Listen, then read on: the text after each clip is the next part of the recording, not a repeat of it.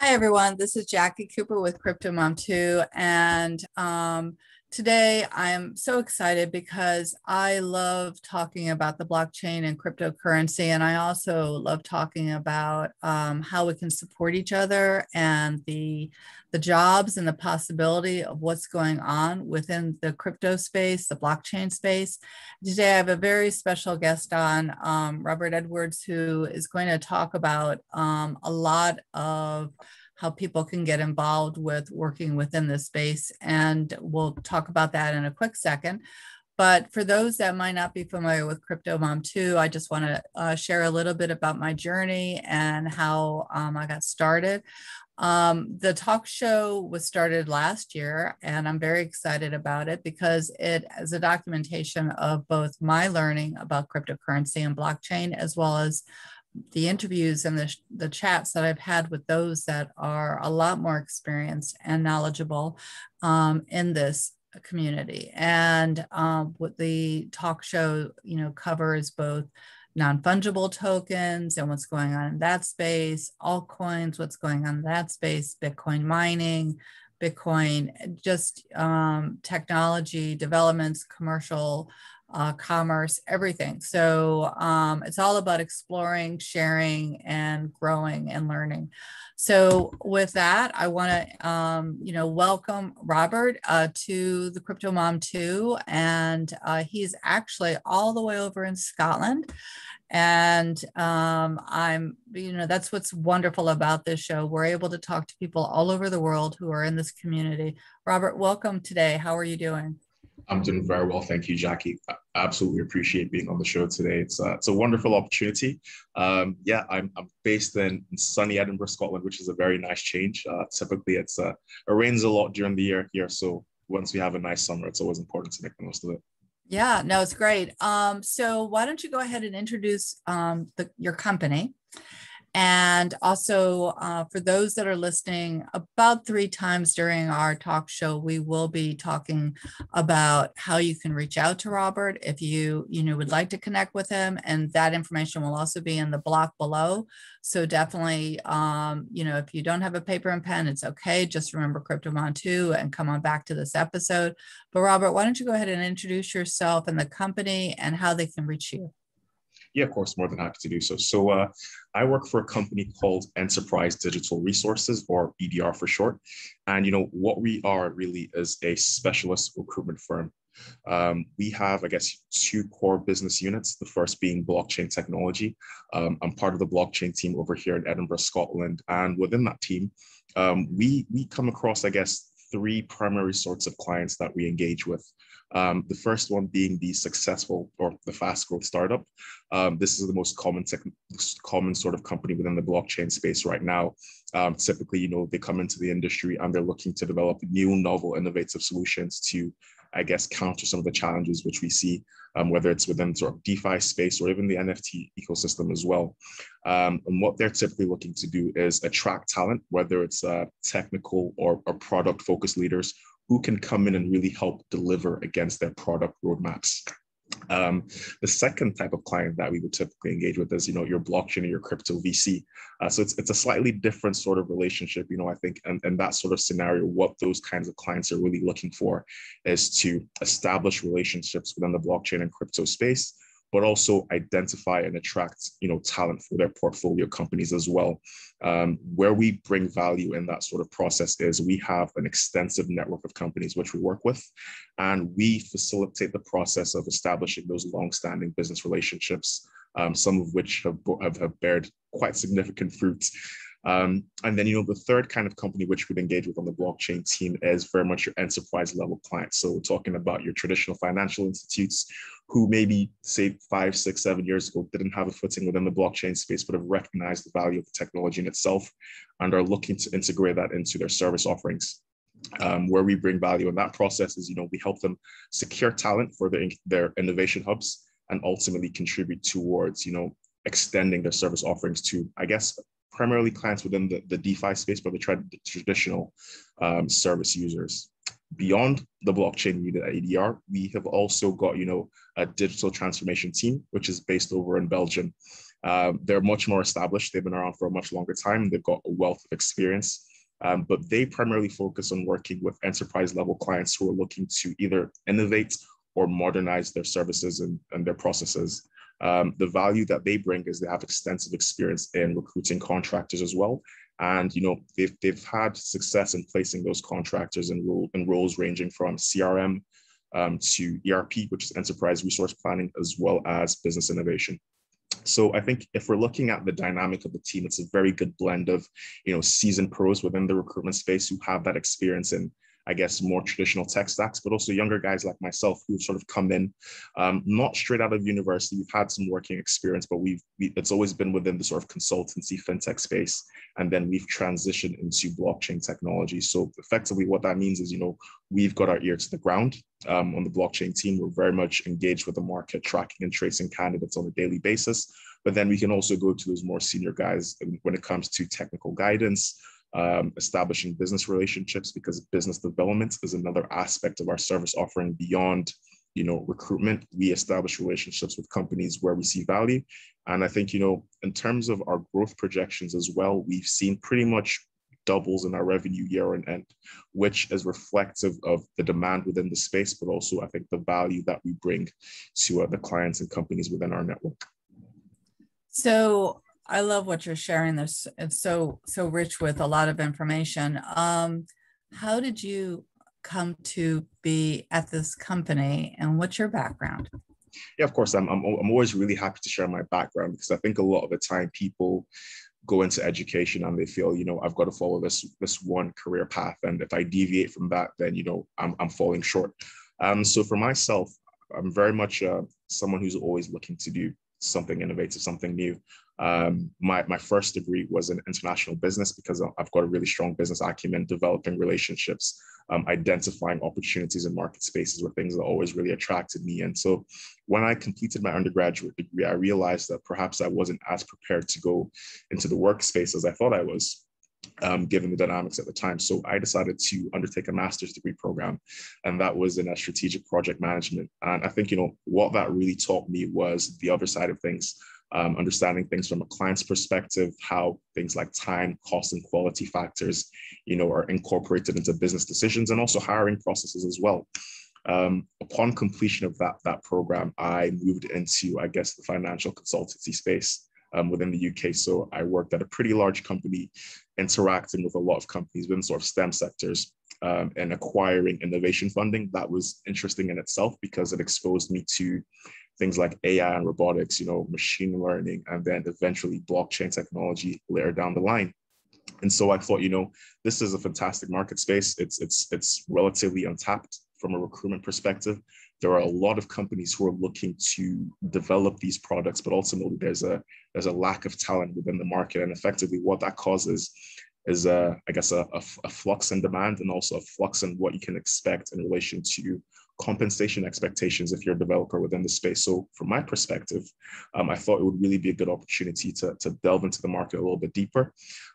Fortunately for me, I had one or two contacts within my network who were primarily operating within the tech recruitment space. And as it just so happened, one of my contacts was actually looking to set up a blockchain specific team here in Edinburgh, Scotland, which is a fantastic opportunity for me as well. So based on that, I hopped on board about a year or so ago. And, when I look at the market back then to now, I think that the shift has been absolutely fantastic. We're seeing a lot more DeFi protocols, a lot more NFT companies cropping up as well, which is fantastic, because I think if we look at, the traditional, I guess, applications of blockchain technology, a lot of people associate it with, traditional, I guess, finance. But with the NFT space, it really creates an avenue for younger people to engage with the technology in itself. So I think that pretty much summarizes, my entry route into the industry.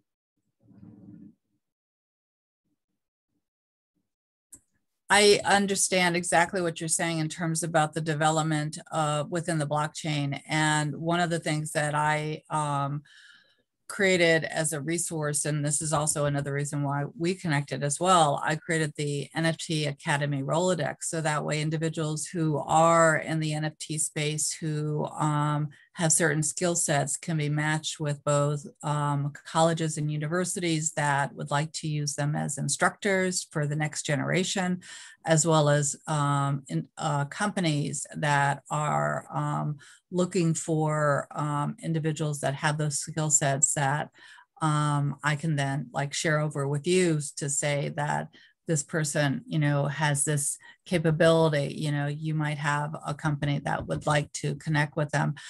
In terms of how old is your company, the company that you're working with? Of course. So EDR has been operational now since 2018. So Wow. I guess not an extensive amount of time, but within this industry, I think time flies by very, very quickly. Very much so. We've been able to establish a position in the market, which is, I would say, unrivaled with other recruitment consultancies. I think if we're talking about specialist companies who have their ear to the ground on the blockchain space, there's maybe one or two other competitors within the market, but I think where we have value is within our team. We've got people from varying backgrounds as well who are capable as well of speaking multiple languages. So although we are based in Edinburgh, Scotland, we've got a very good network of clients and candidates within the US, but also in South America as well as Africa, Central and Eastern Europe, and even APAC as a whole. So yeah, that's pretty much a summary. So you've covered a lot. What are some of the skill sets that you're looking for? Obviously, someone that might be in one industry could apply their talents to another industry. So when you're looking at an individual as a possible candidate, what are you looking for? Of course. And I think, when I'm looking at individuals, it very much depends on the requirements I'm working on at the time. Typically, the marketplace is very much, I would say, candidate driven as opposed to client driven, which is quite rare. You don't see that in a lot of industries, but where I specialize is placing those sort of C-suite, senior level sorts of candidates. Those people who, they might currently be engaged in a role, they're not actively looking, they've got a very comfortable situation. And then, I guess my role in that is establishing relationships with them, identifying what their key motivators are when they're assessing opportunities, and then presenting roles to them in a way, that are in line with what they're looking for. But to take it back to your initial question, which is, what you're looking for in candidates, I think, the key skill which I'm finding coming across right now is, blockchain, specifically Solidity smart contract developers as well. For those who are not really aware of what Solidity is, it's the sort of the smart contracting language for the Ethereum blockchain, which obviously a lot of the development work is happening upon right now.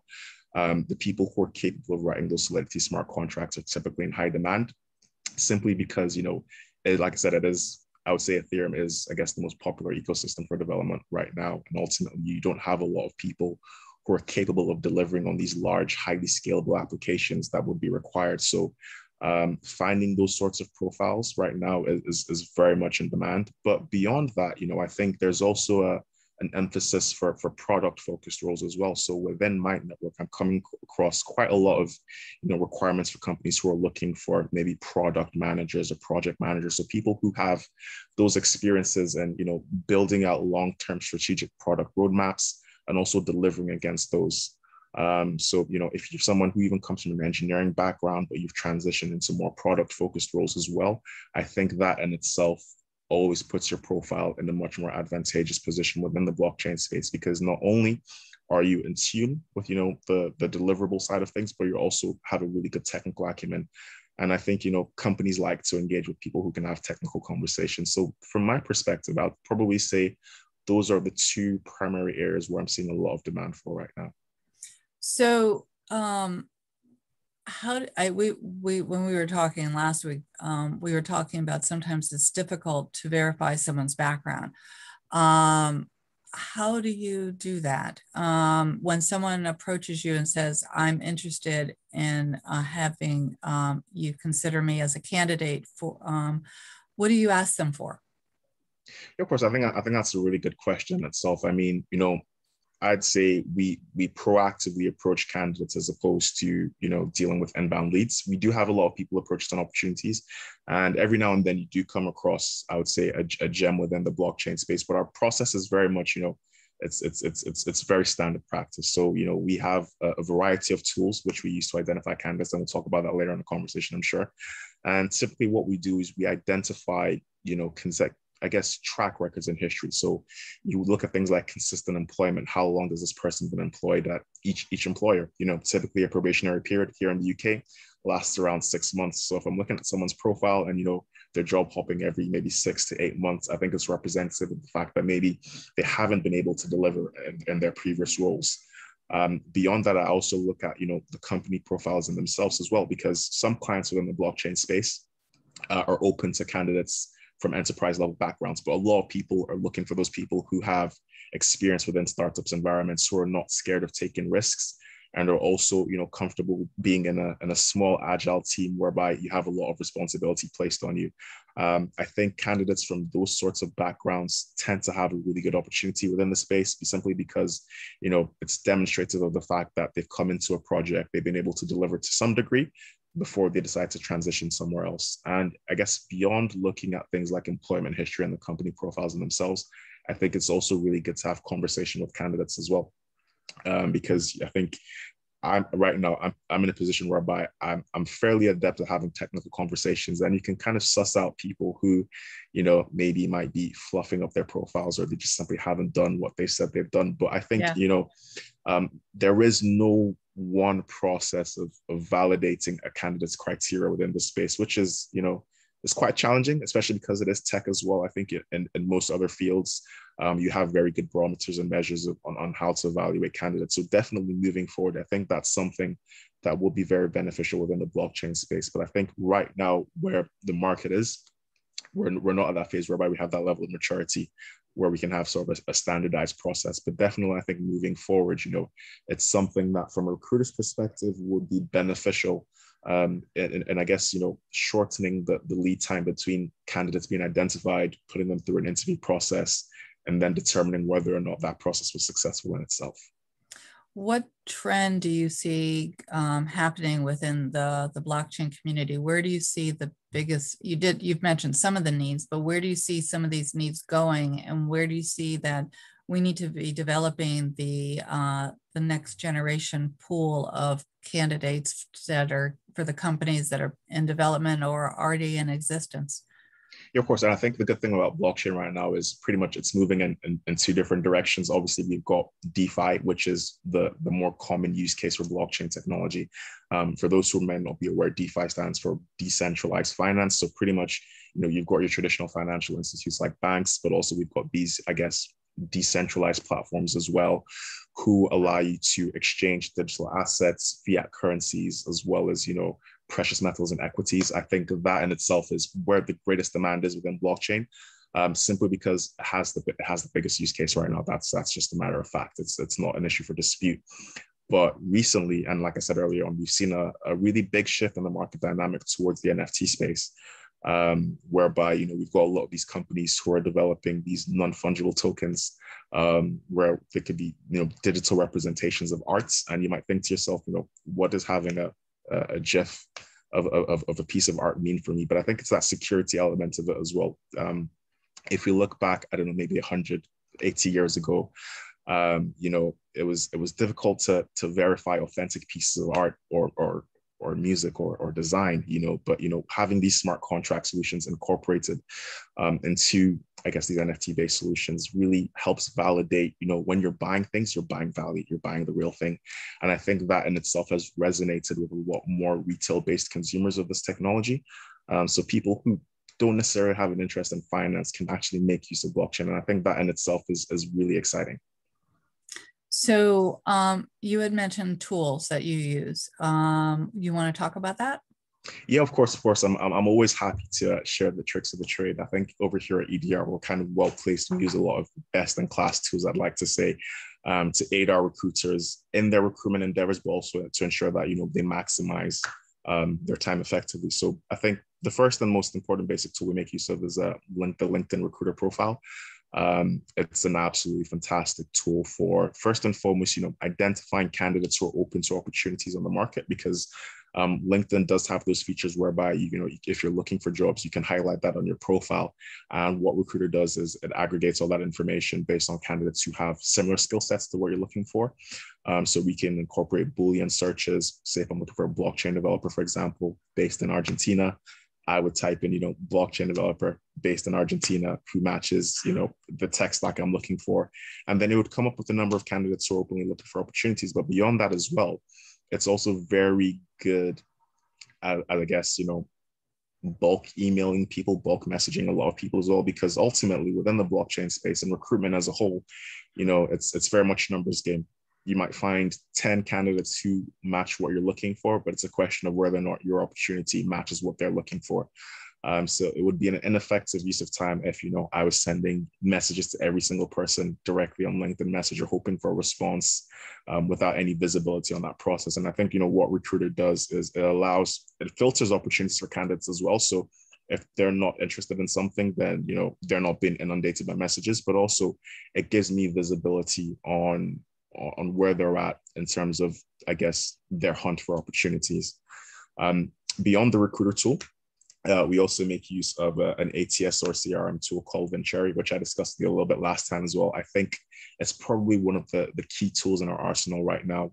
And what that really allows you to do, similar to a Rolodex, is really, I guess, aggregate or accumulate information on companies as well as candidates. So typically, if I'm on the candidate side, if we have a conversation with people, we upload their CVs or their profiles onto our system. It collates all the information and batches candidates who have similar profiles into talent pools. That way, when you're looking for a specific skill set, rather than running an extensive search on LinkedIn, we can simply go back to our database and identify candidates who, match what we're looking for. And then in that instance, it's really just a case of reestablishing that connection with them, identifying if they're still open to opportunities, and then initiating that process. And then we take it to the client side of things.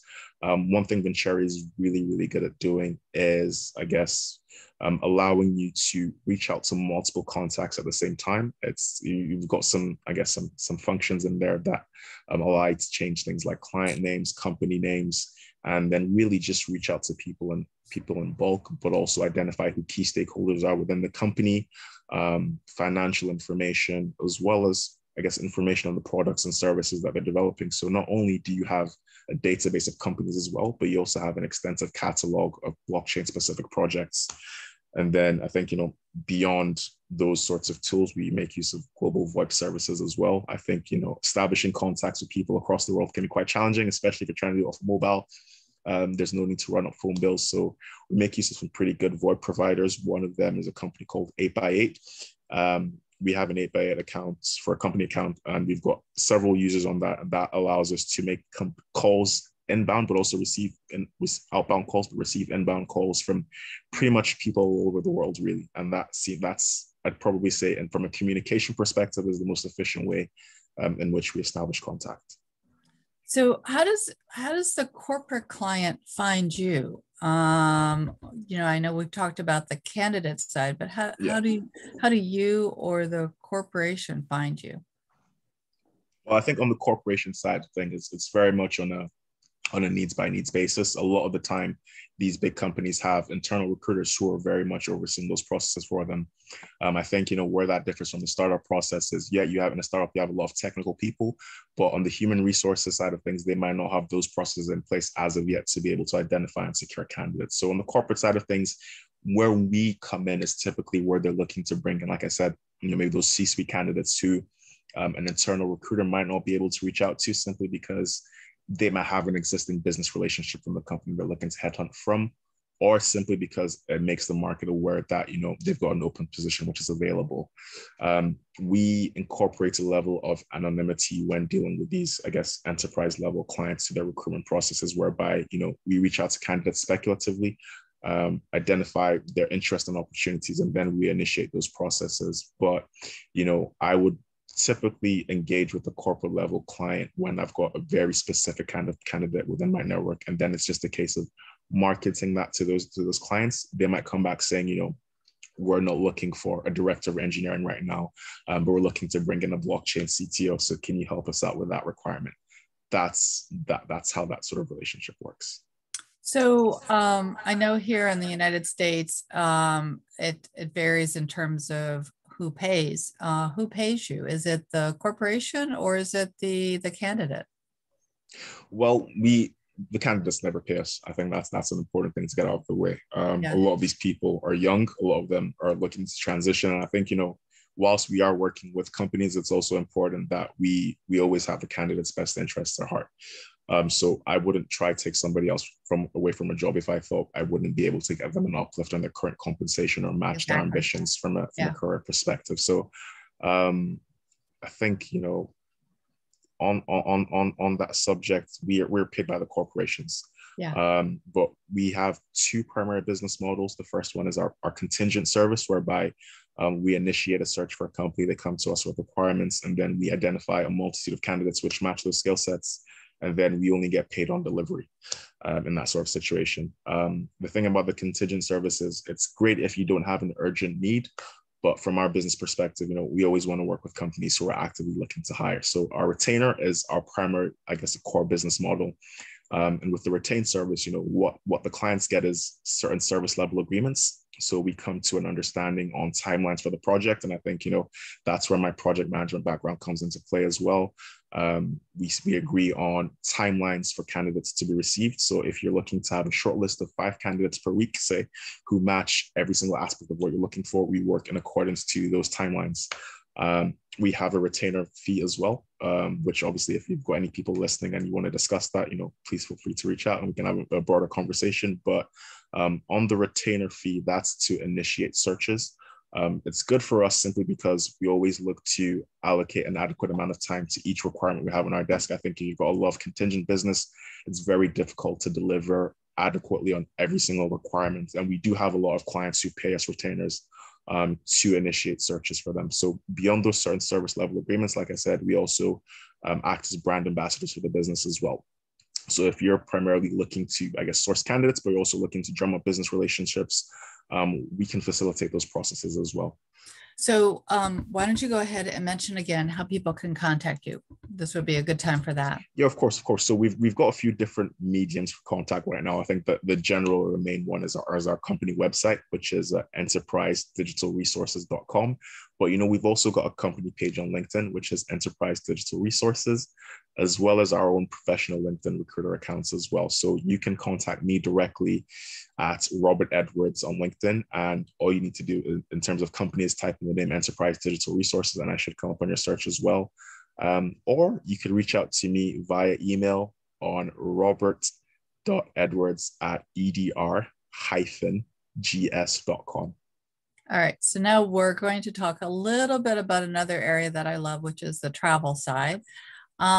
With the companies that you're working with, do they seem to be located in any particular part of the world, have more heavily than others, even though you sort of mentioned Well, globally? I would probably say within the blockchain space, it's heavily weighted towards the US. Primarily, obviously, we're looking at regions like Silicon Valley. I think that's where a lot of the tech companies tend to be based, San Francisco. And then over here in Europe as well, there's also a number of blockchain startups. And then obviously in Asia as well. So in terms of the client base, like I said, it's very much globally distributed, obviously with, I guess, the heavier weighting towards the US. Also, out of curiosity, what is the age of most of the candidates that you seem to be placing? And that's a very interesting question, because I would say a lot of the guys that we're coming across, when we're having these conversations are quite young. A lot of them are early to mid 20s. They've got software development experience. And I think, if you're looking to get into the blockchain space, definitely I would always encourage, as a starter, taking a few courses online. Believe it or not, it's not entirely that hard to, I guess, get your foot in the door within the industry. And beyond, once you've had the opportunity to get a few certifications, the next real big thing is open source contributions. So going on platforms like GitHub, it's a really good platform if you're looking to also engage with some of these crypto companies. You can make open source contributions whereby you I guess contribute pieces of code towards their overall software development programs. And if you're a good coder, you get a lot of people follow you on GitHub. And that's how you build a reputation within the industry, because I think, you know, it is a really small industry, and if you can develop a good reputation, word travels quite quickly. You go from becoming a contributor to a core contributor, and then you might even have one or two companies look to pick you up based on the work you're doing on those open source projects. So another question that popped into my mind, we talked about the age. What about gender? How many, what are you finding in terms of the balance between men and women? Yeah, of course, I think, you know, and I think it's within, I think the blockchain space is very much reflective of the software space as a whole, but I think blockchain is unique in that obviously it's much newer technology. We come across a lot of male candidates. I think blockchain is very much a male dominated space. However, there are a lot of fantastic women working within the industry right now. I think, you know, from my perspective, I'd love to have a lot more conversations with women who are not just, you know, technical or software developers, but also have got those, you know, product focused backgrounds as well, because there are a lot of different ways which you can break into the industry. And I think, you know, a lot of people might get turned off by the fact that, you know, there's a lot of coding involved. It's the technology itself, it's new, it's some people see it as volatile. So there's that apprehensiveness breaking into the space. But I think, you know, definitely there's always an opportunity for women in blockchain. I've got a lot of clients, you know, who say to me, if you can find us female candidates, that would be fantastic, because the office is very much male dominated. And you, I'm very much about empowering everyone, but I'm also always curious, because my background is also as an educator in addition to being an attorney. So I'm always thinking about these questions on both sides. And I do think that we need to be educating like I mentioned, the next generation to be thinking out of the box and what the new technology, well, this is not new technology, but what the technology is offering. Scotland, you're in Scotland. I love visiting Scotland. Yeah. Where are places that you would, now that travel is picking back up, you know, give or take with the permissions to travel, where would you suggest that people kind of hop in and visit and explore? Yeah, I think, you know, one thing I love about Scotland as a whole is it's very much a picturesque country. I think if we're talking about, you know, vegetation, life in general, it's probably one of the richest places within Europe, I would say. From my perspective, I quite like going up north. It's the landscapes there are absolutely fantastic. You know, if you're going to places like Aberdeen, Inverness, you get a lot of very picturesque landscapes. It's really good if you enjoy hiking as well. You know, there are a lot of hiking and nature trails out there as well. One place I quite like is a place called Loch Lomond. I think that's the biggest lake in Scotland, if not the UK, if I'm not mistaken. It's a really good tourist attraction, especially during the summertime. You get boat cruises, campfires, restaurants. It's a really lovely place. And then if we're taking it, I guess, you know, a little bit further down south, Edinburgh in itself is a fantastic city. It's a very young and vibrant place as well, which I think is one of the core reasons why EDR was established here. We've got probably about 4 or 5 different universities within the city. It's very much a student town. But you've also, you know, you've got a blend of people from different backgrounds. So within Edinburgh, it's very much a cultural hub of the UK. We've got the Fringe Festival, which is typically on, I think, around July, August every year. If you haven't been to the Edinburgh Fringe Festival, you're absolutely missing out. It's one of the biggest cultural experiences I'm saying you're going to find anywhere. It's a blend of, you know, music, art, fashion, comedy. You've got people coming over from the US as well who are maybe comedians. They've got a few shows going on over here in Scotland. And beyond that, you know, we've got Arthur's Seat, which is the highest point in the city. You can pretty much have a view of the whole of Edinburgh up there. And I think it's, in terms of landmarks, it's probably the biggest one in the city. That's great. You brought something up during your discussion about universities. From your perspective as a recruiter and in that business, are universities doing enough to provide the training for the next level of where we want these graduating students to go for companies that are developing new areas? What are your thoughts about that? Of course. I think, you know, it's probably good to know as well. I went to university in Edinburgh, so I've got a pretty good understanding of the landscape here. And I think the value of the university which I went to, which is Heriot Watt University, is it's very much tech focused. Engineering, software development is at the core of everything that they do. But I think as a whole, I would say educational institutes could definitely be doing more to make students aware of the potential opportunities that are available within this space. I think, where the challenge comes in play is there's not a lot of regulation around blockchain technology, and a lot of people who are teaching at universities are more accustomed to traditional tech stacks. They might not be as aware of the space in itself, the technology, what the real life implications and applications of the technology are. So I think, incorporating educational sessions around blockchain, crypto, the different applications of it, of the technology would definitely be beneficial from an educational standpoint, because it is very much the future of everything that we're going to do. I think, we look at security as a whole, and tech as well. There's not been a lot of processes put in place over the years which can adequately verify transactions and ensure that everything is according to the status quo when you're doing things online. So the technology in itself has fantastic applications moving forward, and I think it would be a really big shame if universities don't catch on to that trend, because when I speak to a lot of developers, they might come from software engineering backgrounds, but ultimately they're not doing blockchain at university. They might go back for a postgraduate degree where that's the core focus, but definitely within the undergraduate space, I would say there definitely needs to be more emphasis on that. Yeah, no, I agree with you. And that's exactly why I created the NFT Academy Rolodex, because I see that there's a gap at the moment. There are some name brand universities who are creating these certificates, but I'm not seeing that the attempt to educate students at various levels on the developments that are going on, both commerce-wise as well as technologically, is happening. And I think that there's going to be a gap. And so there will be people who are creative, like those that are in the gaming area and other areas that just naturally gravitate towards the development. But I want individuals that might not be familiar with, just like how crypto has become more widespread in terms of public knowledge, when PayPal and other traditional institutions start to incorporate it, then people that think, okay, oh, well, now maybe I should look at it. I want the students of today to be looking at this thinking, this is the direction that companies might be are going, and so they can see that it's an actual career path that they can consider.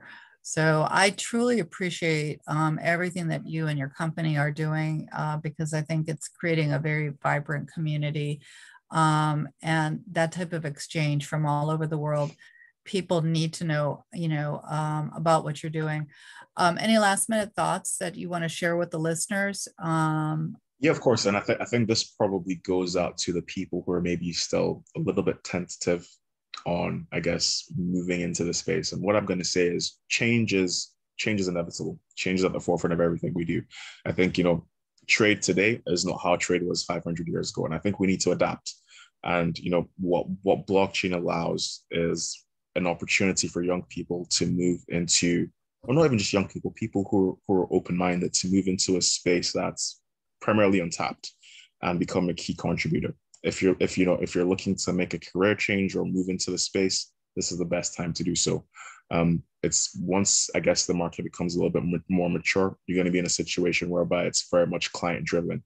I think if you're someone who has the adequate skill sets right now, the opportunities are fantastic. And I think, with COVID, there are no benefits, but if I was to look at one thing that's changed because of the current situation, is the opportunities for remote working.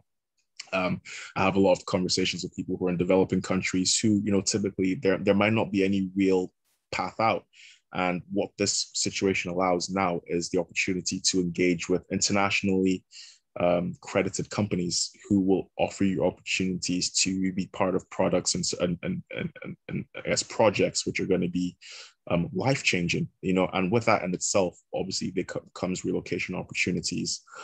So if you're really looking to get get into a space whereby there's not a lot of competition right now, whereby you're going to have opportunities to grow and also grow your earning potential as well. Because I think, for blockchain developers, a guy who's got 2 years experience and a guy who's got 5 years experience, the earning potential is significantly different. And so I think, it's a really fantastic, I guess, space to move into if you're someone who's driven, someone who's open to new opportunities, and you really want to, I guess, be part of real world change.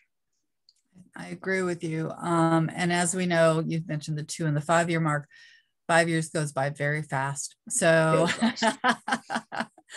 so definitely. Why don't you go ahead and mention again how people can contact you?